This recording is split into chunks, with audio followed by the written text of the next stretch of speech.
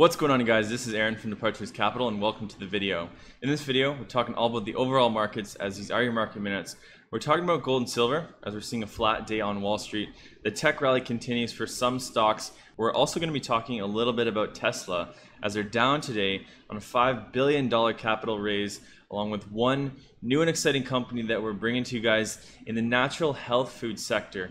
Now, we brought you guys a company like Else Nutrition. This company is in the health food sector, although they are focused on food products like vegetarian meat. So a little bit different, but a very exciting niche sector. And we all know what happened with Beyond Meat, so we will be dropping an interview with their CEO later this week on the 2nd. So I've got a lot of stuff for you guys. It's a very exciting time for Departures Capital. And that brings us to the last thing I want to say before we dive into this market recap. Eclipse Mining just put out some news, so check out the company if you haven't had a chance already. We've got 3 videos on the channel. Simply just search Departures Capital Eclipse Gold Mining, and you will see that the phase 2 drilling has begun at the Hercules project in Nevada. So Eclipse Gold Mining is a gold explorer in Nevada, and they just started drilling at their phase 2 drill project. So it's an exciting time for the company. We will have more news, updates, and interviews for you guys as this whole project unfolds. So anyways, guys, let's dive into the video. And the last thing I'm going to say is if you do support me, the channel, and all the updates that we put out, then don't forget to, of course, kindly explode that like button, along with if you are a new viewer to the channel, you haven't had a chance to subscribe yet, we appreciate constant daily updates in the markets, a steady flow of new and exciting companies, and you might want to learn more about investing, then don't forget to catch that subscribe button and hit the market bell for notifications. And let's get straight into this video, guys. So it's nice to say that I finally have Wi-Fi back up. It's been the second outage, and very annoying, messes up my schedule, and that's why yesterday's video was late, but we're right back on track. So let's get straight into comment of the day. So first comment goes to TRP. AA Ronnie pointed out that the highs are lower on AU, but missed that lows are higher. Also, that's a bullish wedge triangle, and it's basically just broke out. So we are going to take a look at the silver charts, and thank you for pointing that out, and I did miss that. So I appreciate your technical analysis, guys. If you do want to drop those comments below, let me know what you think, but the technicals when it comes to a specific chart, especially if I've talked about it. I don't claim to be a technical trader. I claim to more so be a long-term buy and hold investor.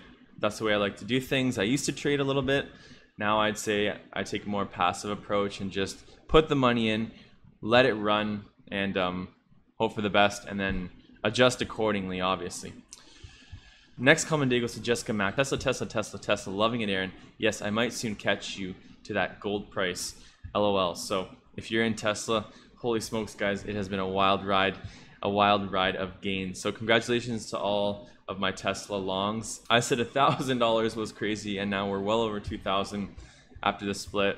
And it's pretty amazing. We will be looking at the charts for Tesla and for Apple. Those are 2 tech stocks that I want to talk about in this video. But just a couple more comments. So next comment day goes to Ed Hedges. Where is your microphone in your back pocket? And I got a few comments saying that the mic was a little bit quieter. So I bumped up the volume, kind of adjusted it, put it a little bit closer to me. So let me know how the sound is on this one.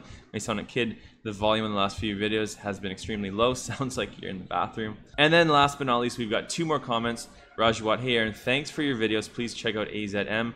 TAT's up 7%. So good to see TAT performing pretty well. And then check out GRSL from Brian Stewart, huge potential. So thanks for all the comments, guys. I really appreciate your comments. Drop those below. Let me know what your thoughts are on the markets.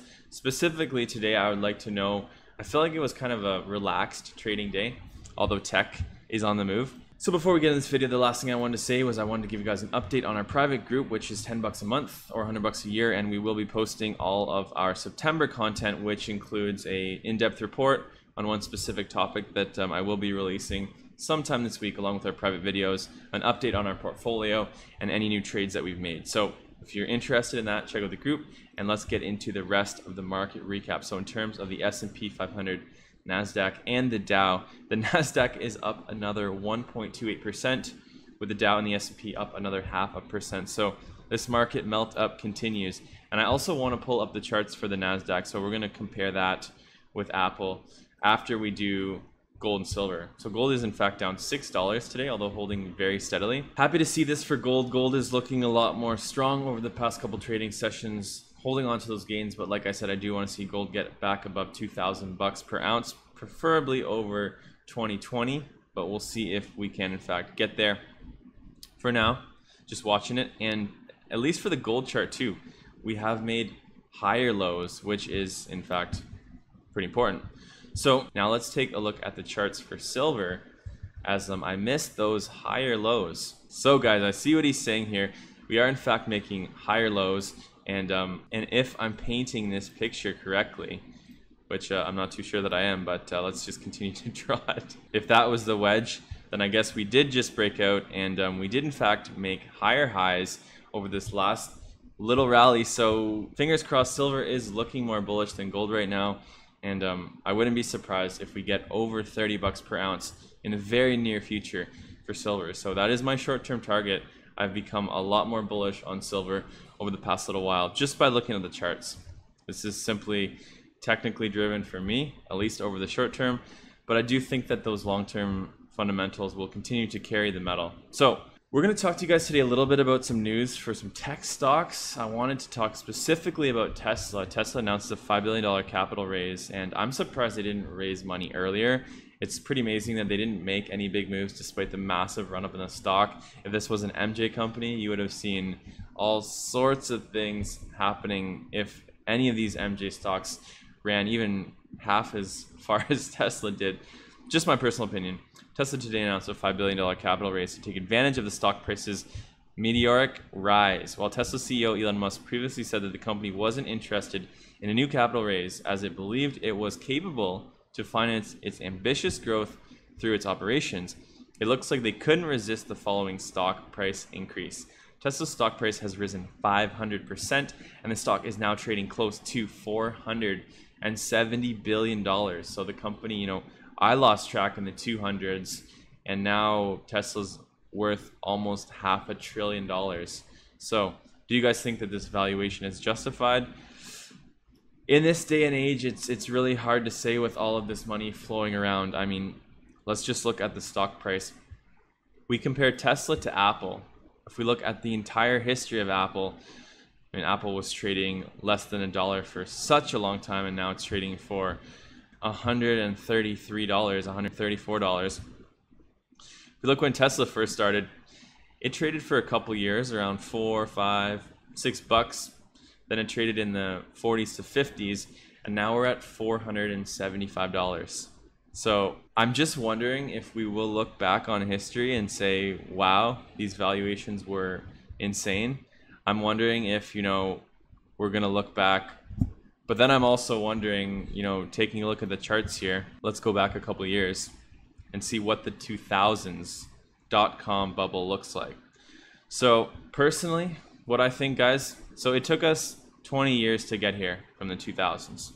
So I think, you know, Tesla could in fact keep running. Who knows how far it's going to go. But I do think that we will pull back. Now I'm just simply basing this on history. And then we'll probably trade sideways, consolidate for a little bit.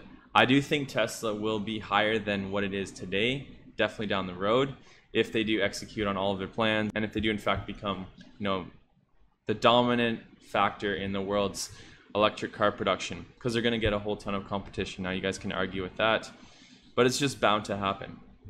That doesn't mean Tesla won't still dominate, but it's a tough call right now. I'm not going to be jumping on the Tesla or Apple or the tech train. And, you know, I could have said this before this whole global illness hit the markets, that I thought it was overvalued, and I did, and I still think it's overvalued today, but tech investors are making a killing right now. What can I say? And this environment just compounds things.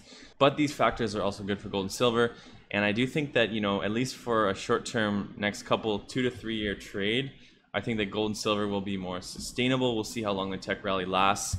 It could, in fact, just keep on running. But I've just always been a long-term gold and silver bull, and I will stick with that.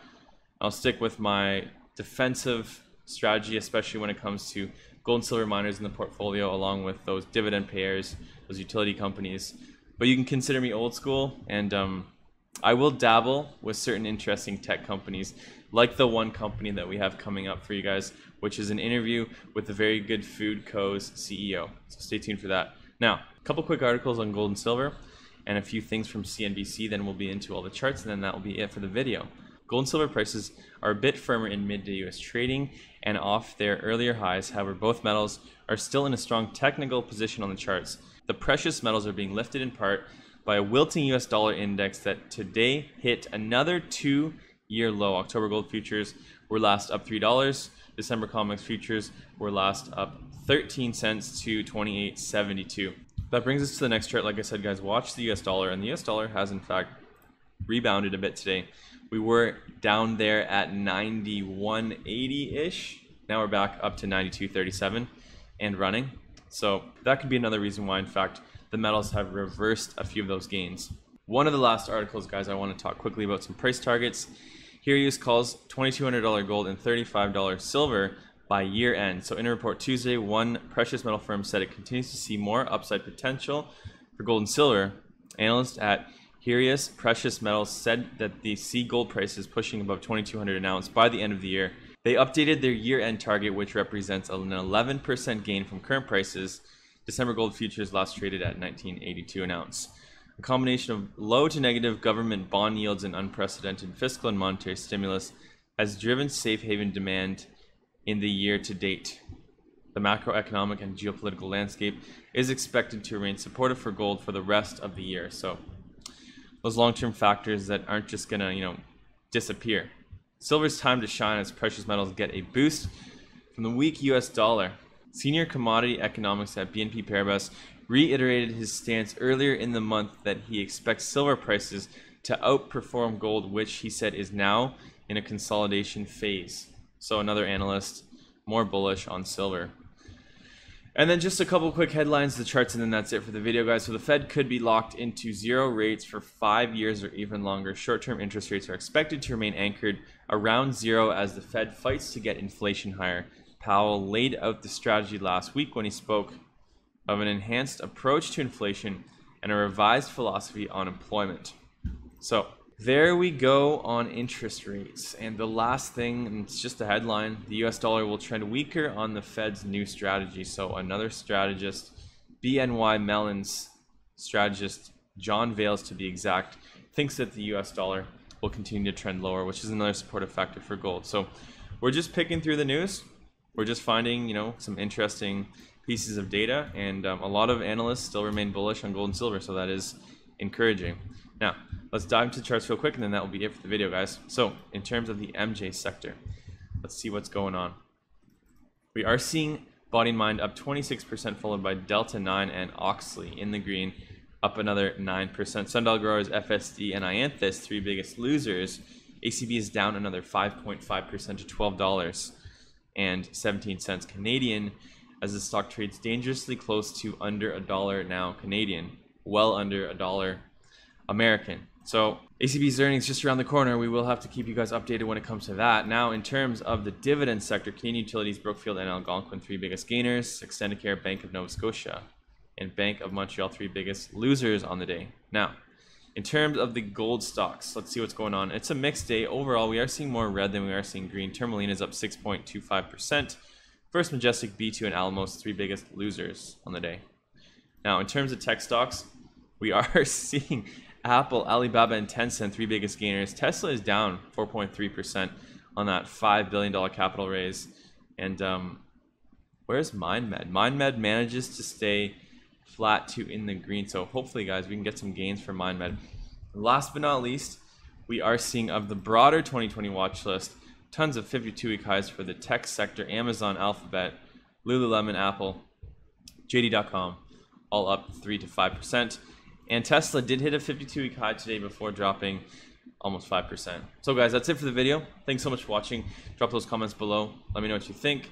This is your daily recap, and we're out of here. Always remember, Departures Capital is for information, education, and entertainment purposes only. Don't buy or sell stock because you heard it on here. Buy or sell stock because you've done your research, you've done your thorough due diligence, and you make your own personal investment decisions for yourself. This video is not financial advice. We'll see you guys in our next video.